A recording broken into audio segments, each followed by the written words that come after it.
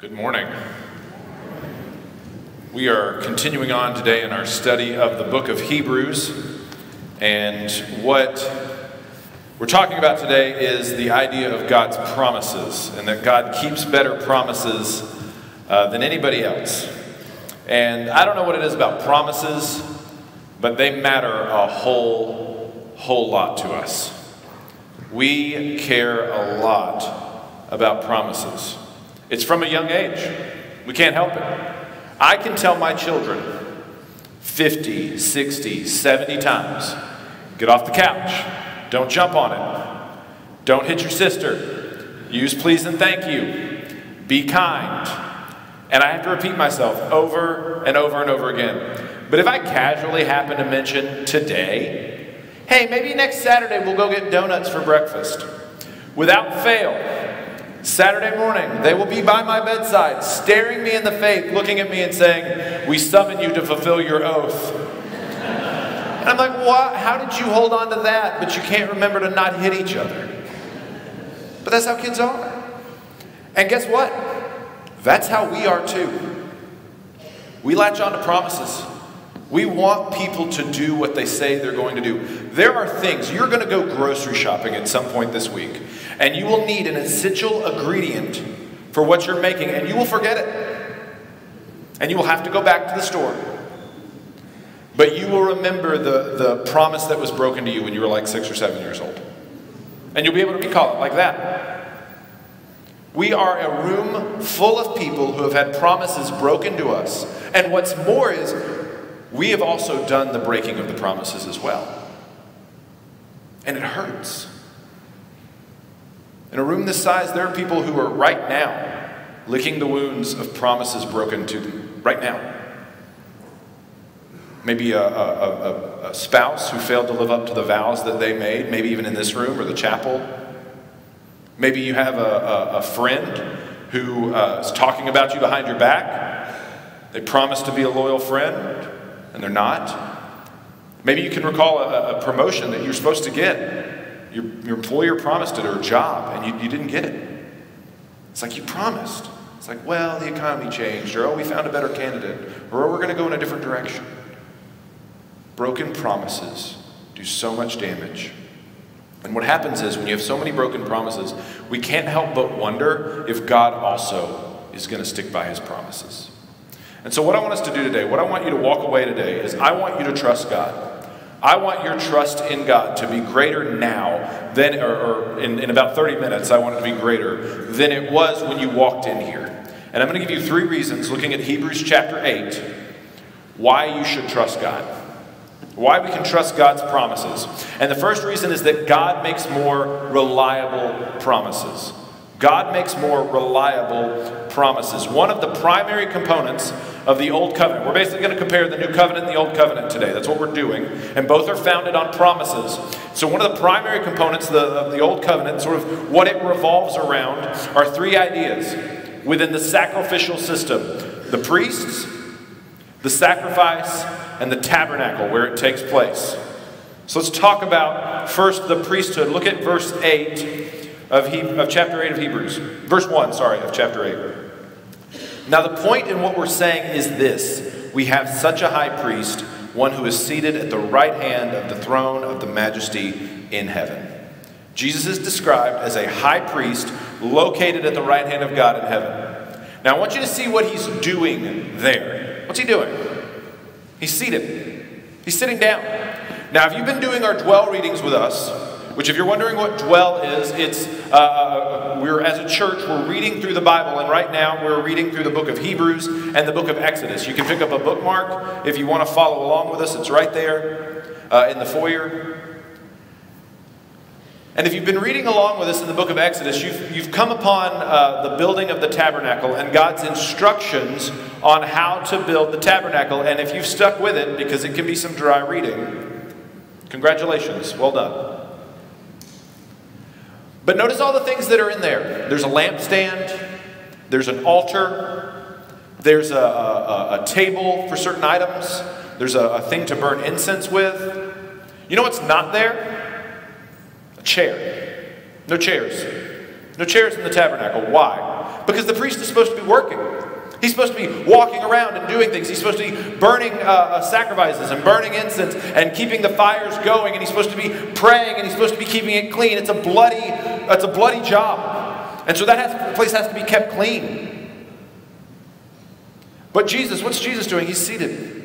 He's seated at the right hand of the Father. Why? Because his work is done. He's offered one sacrifice, good for all time, his own person, his own life, given for us, for our sin. And it's done, and he can sit down. And you might say, well, Travis, hold on.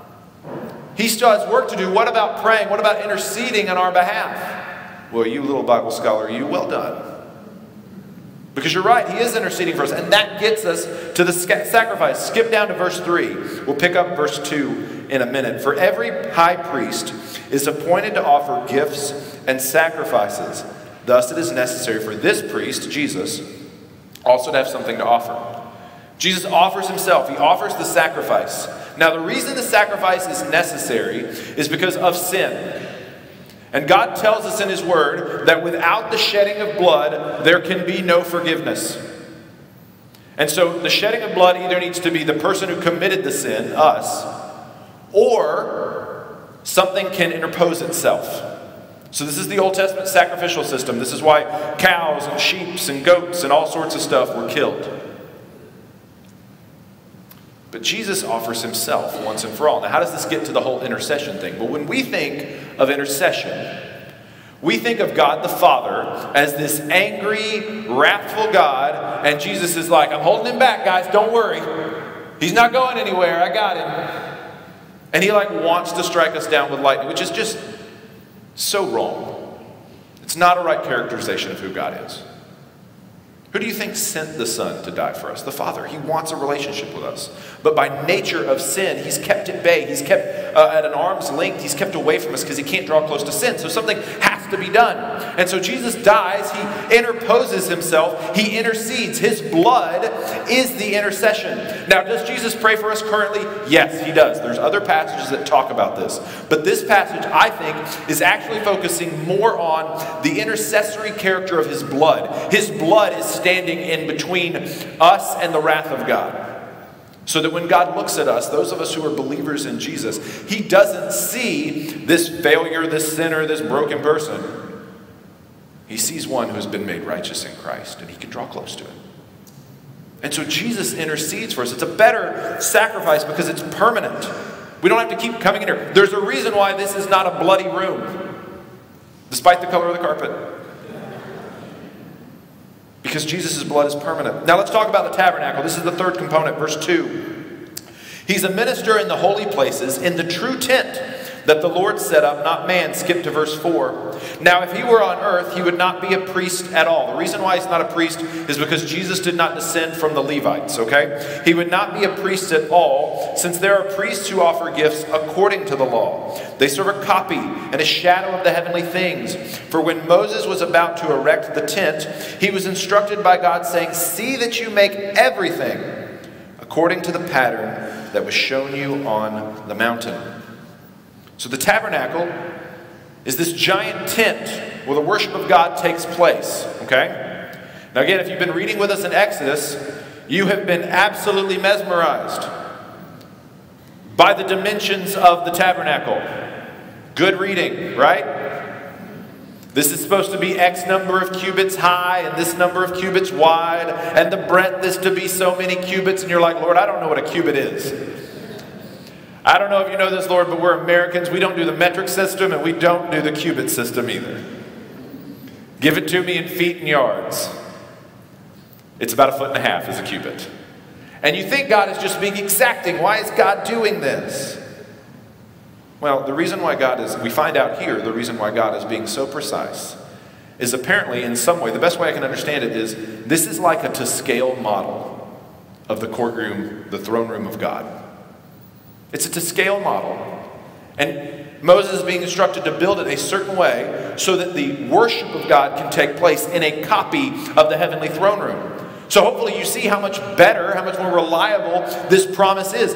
Jesus, who's a better priest, who offers a better sacrifice, is not in a copy of a place. He is in the actual throne room. If I were to offer you 2 paintings, I said you could have either one. This one is an authentic Van Gogh. This one is a copy that I made of the painting. You're not going to hurt my feelings. Take the authentic one. It's a better choice. You want the real thing, not the copy. The real thing is more valuable. Now, I will say this. The new covenant is way better. But there is one component about the old covenant that we find attractive. And it's because we lived in a post-enlightenment society. We are an empirical society. We want to see things done. We want to hear things done. We want proof. That's one of the ways that we can trust people, and we know people are going to break their promises, so we see them. We want to see them do things, right? So in the old covenant system, you would bring your animal, you would see the animal, you would see the priest sacrifice it, you would see the priest who's doing it, and you would hear the priest say, "Your sins are forgiven." That sounds really nice. Do you ever wonder if you're actually forgiven? It'd be really nice to have somebody be like, "Yeah, go, you're good. You did exactly what you were supposed to do." And in the new covenant system, do we see our priest? No, he's in heaven. Do we see the sacrifice? No, it's 2,000 years ago. Unless some of y'all are really old. Nope. And do we see him interceding for our behalf? Do we see this heavenly temple? No. We don't see any of it. And some of us, most of us, if you've had a promise broken to you, it's likely been broken to you when you haven't been able to keep tabs on the other person. You thought you could trust your spouse, and what was going on the side was something you didn't know about. You thought you could trust your employer, and the whole time they were telling you, "Great job, you're doing good, we really appreciate your work," they were working on laying you off. You thought you could trust maybe a friend, and you find out the whole time, like I said, they're just gossiping about you behind your back while you weren't there. And so we really have this hard time trusting the promises of people when they're not around us. We got to keep tabs on them. I mean, how many of us check the phones of our partners or our spouses, significant others, looking at them and being like, "Who are you texting? Who are you calling? What are you looking at? I don't trust you." And what happens is, because there are people that we don't trust, and because people are made in the image of God, guess what happens? We wonder whether we can trust God. We can't see him. We don't know what he's really doing. He might tell us one thing in his word and might really be thinking something else. How can we trust him? And it is because you have to believe. You have to believe that God makes more reliable promises.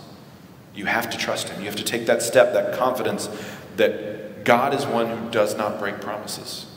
And so we can trust him. And so that actually gets us to another question, talking about God not breaking promises. Because God does make unbreakable promises. That's the next reason why we can trust him. God makes unbreakable promises. See, we have a problem.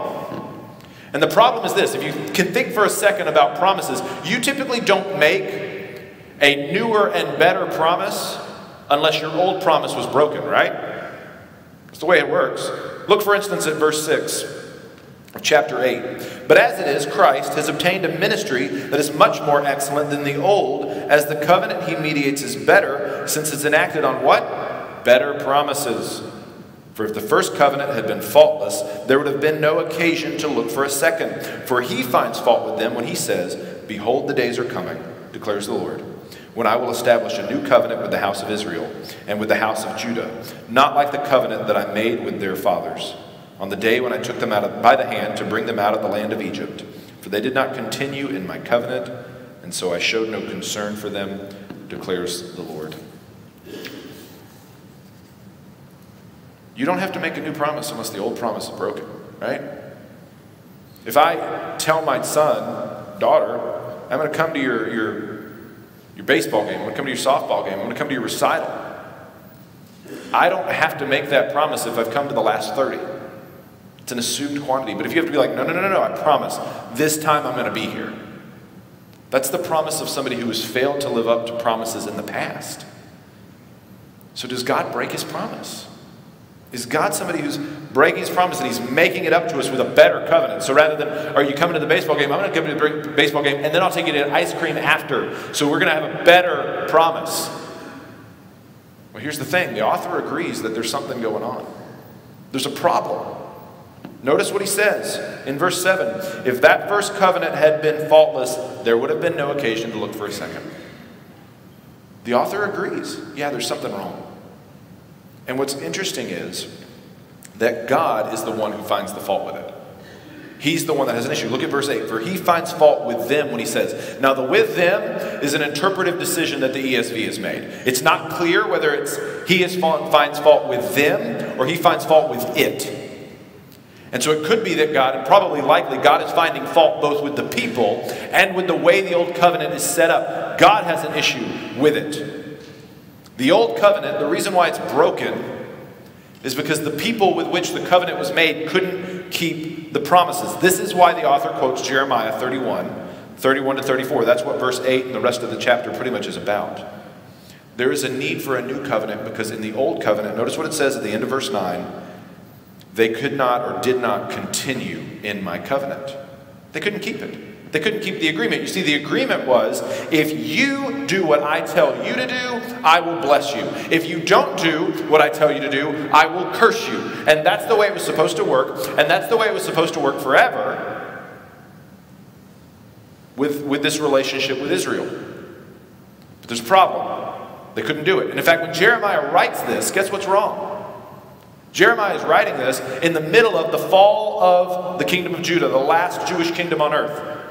That's it. They're being sent to exile because they couldn't keep the promise. Now, there's a misconception that we have about the old covenant, the old system, is that it's works-based, and the new covenant is grace-based, and that's why it's better. That's not right. I know what I just said sounds works-based, but you're starting at the wrong point. The old covenant started with grace. Abraham, Isaac, Jacob were all chosen by grace. They were chosen by God. They did nothing for it. In fact, God brings it up all the time to Israel. I didn't pick you because you were the biggest, you were the smartest, you're the most technologically advanced, you were the most artistic. I picked you because I picked you. And then he brings them out of Egypt, not by anything that they did. They just cry out to him and he delivered them. And for Israelites, for Jewish people, that's their salvation event. That's their Easter. That's their Good Friday. And so after God brings them out of slavery, he brings them into the wilderness and he says, okay, this is how we now interact. I've saved you by grace. Now this is how you respond to me in obedience. Here's the law. Boom, boom, boom, boom, boom. They've already gotten the salvation of getting out of Egypt. He's not going to send them back to Egypt. It's the same thing for us. We've been delivered from slavery to sin by grace through faith. And now, how do we respond? By obedience. In loving obedience. So you see that God doesn't break his promise. You say, well, Travis, how did they break a promise? If God's the one that made it, how did the people break the promise? Well, let me go back to the baseball example. Let's say your dad says, hey, I'm going to come see your baseball game, your softball game, whatever. And I want to see you play baseball. I want to see you do the sport. Okay. And so he works with you. You fielding ground balls, you're practicing hitting, stealing bases, everything. And the day the game comes, and your dad shows up, but you're not there. And come to find out, you don't really like baseball. What's wrong with you? Turns out you don't like baseball. You don't like standing in the heat. You don't like getting dirty. You don't like somebody throwing a really hard object at you. You're like, I just don't like baseball. And so rather than tell your dad this, you just don't show up. You realize your father is incapable of fulfilling the promise that he made to you. He can't come see you play baseball because you're not there to play. And this is what happens with the Israelites. They repeatedly not show up. God is there. He wants to bless them. He wants to fulfill his promise. But he can't because the Israelites aren't continuing in the covenant. They're not showing up to play ball. And this is not an Israelite problem. This is not a God problem. This is a humanity problem. We have a nature inside of us, a sin nature, that drives us to do the things that we want to do, overriding commitments that we've made. I guarantee you, and I threw this out in the last service, it might be a little high, but I think like 75 to 90% of all promises made, at the moment they're made, people genuinely intend to follow through. I think very few people get married and in the back of their head thinking to themselves, can't wait to cheat on this person. I'm really planning on sticking. I'm going to be faithful. I'm going to be good at this. But it's an external promise that's made, and then there's an internal desire. There's a lust for somebody else, or there's a desire for a different candidate, Or there's the friend group that they really want to be a part of, and they can be good friends with that person. All they got to do is throw you under the bus. They want to be a good friend, but in that moment, there's this desire. You see what happens is, and this is what happened to the Israelites. The Israelites were just as rebellious when they received God's law as they were before they ever left Egypt. It didn't change anything about their hearts. It was an external law on an internal heart. And so when their desires would override the desire to do God's will. And it's the same thing when people make promises to us. The desire in the moment overrides our desire to do God's will. And you know what? We all have people that have broken promises to us. Spouses, kids, parents, employers. But you know, maybe the worst one of all to feel like this lets you down is if you feel like God has let you down. And maybe you're sitting here today and you're like, Travis, you don't understand. I get the whole like not following God's commands thing, but I've really been doing what I'm supposed to do. I come to church. I'm in the Word. I do the dwell reading. I've got the bookmark. I'm in. I'm faithful in prayer. And you don't understand. Like, I'm in the middle of a maelstrom. I've got cancer or some kind of disease. I've lost my job. I've got kids who are rebelling against. I brought them up in church. I did the thing. I brought them to all. They did the thee camp stuff. And they couldn't care less about God. How can you tell me that God is faithful to maintain His promises? Well, remember, we're reading a quotation from the book of Jeremiah. You know what Jeremiah's nickname is? It's the weeping prophet. Dude is just really sad. You know why he's sad? He has every right to be. From a very young age, he was a prophet. And pretty much God tells him right at the gate, you're going to be my prophet, and literally nobody is going to listen to you. Like, imagine getting hired for a job and being told you're going to fail. Thanks, no thanks, I'll keep looking. But God gets this guy, and Jeremiah does everything he's supposed to do. He proclaims God's truth. He talks about it all the time, and guess what happens? Nobody listens. Not only does nobody listen, they beat him. They throw him in a well, or like a cistern. They throw him in a pit, which not as glamorous as Daniel and the lions did. Daniel got lions. We all talk about that. We don't talk about Jeremiah in the pit. He's threatened all the time. And then you know how Jeremiah's story ends? Exactly what he prophesies happens. Judah gets hauled off into exile. And guess where Jeremiah goes? He gets hauled off by a bunch of slavers and taken down to Egypt. And that's the last we hear of him. We have no idea what happens to Jeremiah after that. He's fully faithful to God. And that's what happens to him.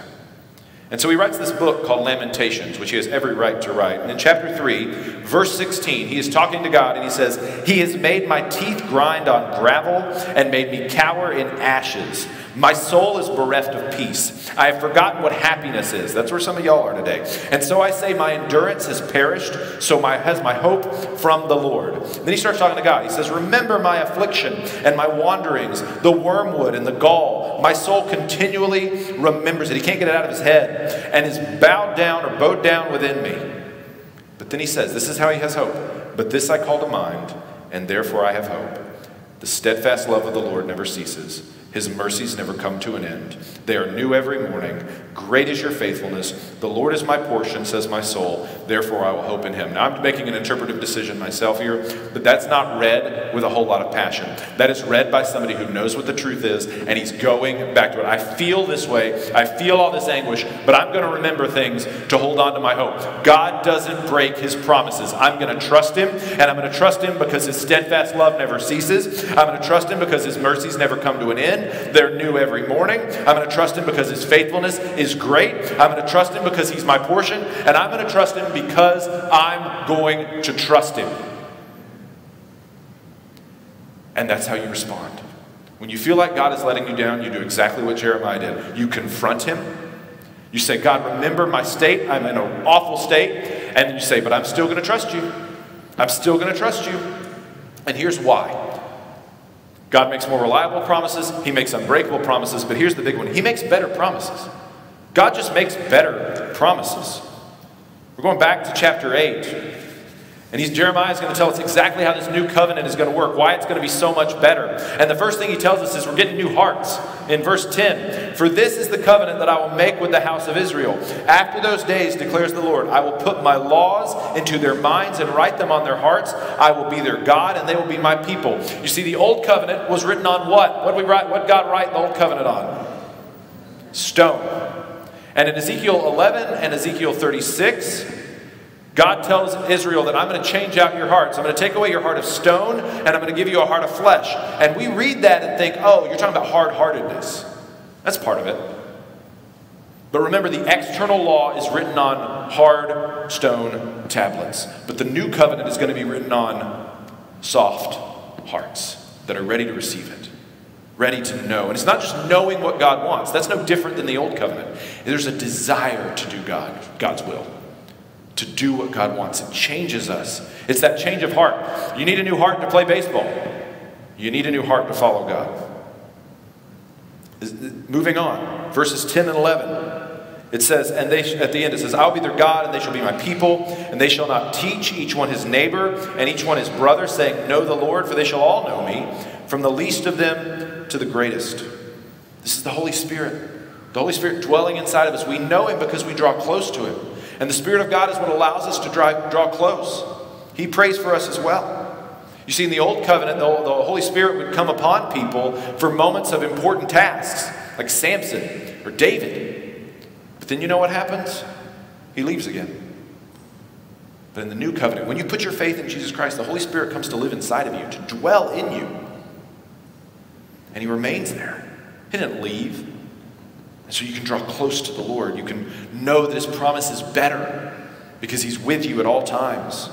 And then lastly, verse 12, probably my favorite part. "For I will be merciful toward their iniquities, and I will remember their sins no more." Look, even in the new covenant, there's still that fleshly desire to do what we want. We still desire to break our promises. We say, "Yes, Lord, I want to follow you, but this thing over here looks really, really great."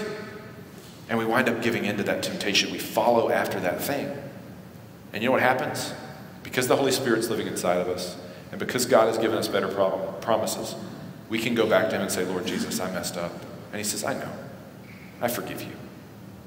And you can confess and you can repent because he's a better priest with a better sacrifice in a better place.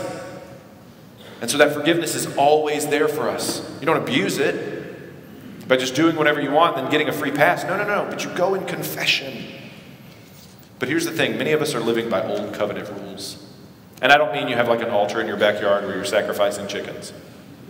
You could try it. I'm sure that would violate several local ordinances.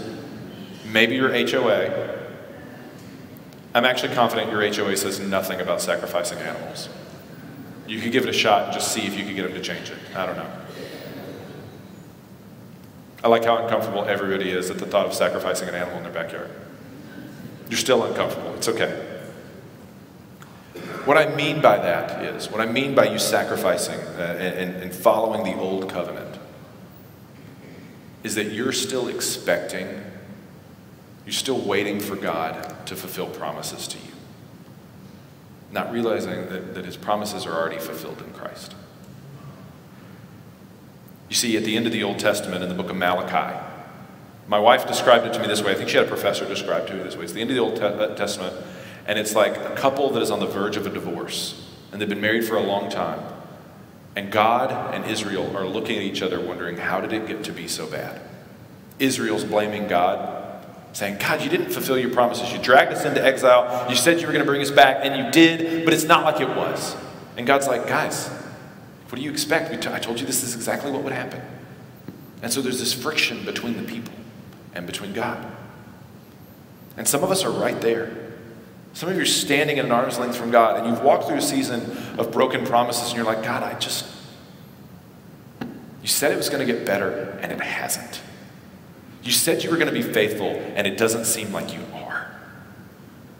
And you're standing there waiting for God to reach out to you, and he's staring back at you being like, you've got to trust me more. You've got to trust me again. You know what we need? We need a change of heart. We need a change of heart. Some of us, the reason why you can't trust God is because you've never trusted him. You've never trusted him at all. You've never put your faith in him. You've never trusted in his death, his burial, and resurrection. You've never given him your life. And so the prospect of trusting God with other things, like your work or your school or anything like that, it's just foreign to you. You never do that. With your marriage, never. With your relationships, no. So maybe today you need to put your faith in Jesus Christ. You need to receive that new heart. And for those of us who have trusted the Lord, maybe you're standoffish from him right now. Maybe God does seem far away. I've had a couple weeks here where my desire to spend time with the Lord has been very small. I haven't wanted to spend time with him. Just my passion for it has just kind of grown cold. And I've realized this. And to be honest with you, it's just I've wanted to do other things with my time. I would say that, right? It's just other things that seem more appealing. And so this week, and I think it was last week's sermon, it just kind of really convicted me. And so I was like, Lord, I can't warm the fires of my heart again. That's something you have to do. And so I started doing the dwell readings. Not that I hadn't been doing them, but I started doing them with a little more intentionality, a little more journaling, a little more spending some time reading some other commentators and stuff like that, just really trying to dive in. And those fires started to warm up. The embers started to burn again. And he was so faithful to meet with me. And he would be faithful to meet with you as well. Let him warm your cold heart with himself. Look, relationships are built on trust. And you cannot build trust with another person, whether it is God or anybody else, unless you spend time with them. Ernest Hemingway said, the best way to find out whether you can trust someone again is to trust them. And so maybe you need to know whether you can trust God, to trust him for real this time. And so one of the things that we've been doing as we've been talking about the dwell readings is there's people in our church doing the dwell readings, and it's shaping them, it's molding them. And so I'm going to invite my friend Wayne Moore up to the pulpit here, and he is going to share with us. I'm going to ask him some questions, and he's going to share with us how God has worked in reading the dwell readings. And so Wayne, it's fun. We became friends this week. We actually we had lunch this week, and then we didn't realize we were doing this, so it's pretty exciting stuff. So Wayne, how are you? Great. Good to see you. Tell us a little bit about yourself, and then we'll start talking about dwell. Sure. I'm originally born and raised in Macon, Georgia. I got an electrical engineering degree from Georgia Tech and moved out to California with Hewlett-Packard. Got back to Texas as quick as I could and started the singles ministry here at Park Cities. Had the good pleasure of meeting my beautiful wife here and married her in the Ellis Chapel. We had our son here and went to a number of different service and other activities here at the church and have enjoyed it that entire time. Had a long and glorious career with Hewlett-Packard and had a chance to take early retirement in January of 2010. Continued here at the church until recently when my wife died in May of 2022, and the church has been an incredible gift of blessings for me.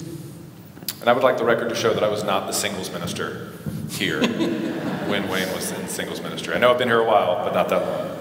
So Wayne, tell me a little bit about how the dwell readings have impacted your life and shaped you over the time we've been doing them. Sure. I guess one of the things to me has been that in times past when we've had Bible readings that have been offered up through the church and otherwise, they've tended to start in the Old Testament, which to me is a hard read. One of the things that has been a blessing to me about the dwell readings has been they have a good mixture of both old and new, but also the size has been what I'd call digestible. It's something that the individual readings are not too small, not too large, they're just right. And for me, that's been an incredible help in keeping me focused and keeping me reliable in going to it each day. Another aspect of it is that, as we've seen here today, the dwell readings have been complementary to what we've been hearing as the sermons each week. And for me, that's allowed me to get my heart and my mind in a better place to hear and hopefully act on what I hear each week. And maybe not lastly, but I think that the fact this is a church-wide activity that we've been having going on, and the fact that we oftentimes have related our learnings in the Sunday school classes, I view it a little bit like playing golf. I'm not a very good golfer at all, but I can play scramble. In other words, somewhere along the way I can make a contribution. And even though my biblical learning is just a fraction of what many of the people I know is like, I feel like at least at some point along the way, I can discover and share and get excited about something that not only benefits me, but benefits the group at large. And I can testify to that, because like I said, we had lunch this week, and it was the most life-giving lunch that I had. I mean, it really was wonderful to spend time with Wayne and get to know him and just to hear about how God has been faithful. And that comes from spending time with the Lord. I don't know that we necessarily talked about any specific thing with Dwell, but you could just tell spending time with somebody who has spent time with God. And so it encouraged me and nourished me. So Wayne, thank you for sharing with us. I'm going to pray for you, and we'll continue on our service. Father God, thank you so much for Wayne. Thank you for his devotion to your word, his faithfulness to you and to our church.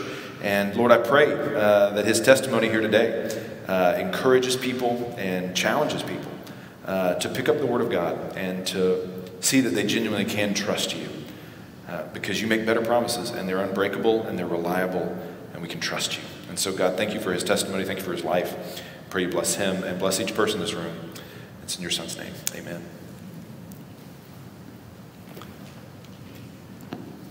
So you might be wondering, what do I do from here? And you might need a new heart. You might recognize, you know what, Travis, I'm that person that has never trusted the Lord, and I need to know how to do that today. You can come talk with me, other pastors in the foyer. I'd love to speak with you there. Maybe you want to show that you trust the Lord, and God's been working on you about maybe joining the church like some of those folks did up there, or you want to come get baptized. That's a great way to show that you trust the Lord. You can talk to us about that as well back in the narthex. If you want to talk to us about anything, you're struggling to trust God, you need prayer, we'd love to meet with you there. Stephen's going to close with, I think, Because He Lives. We're going to sing that together, and then we'll be done for the day.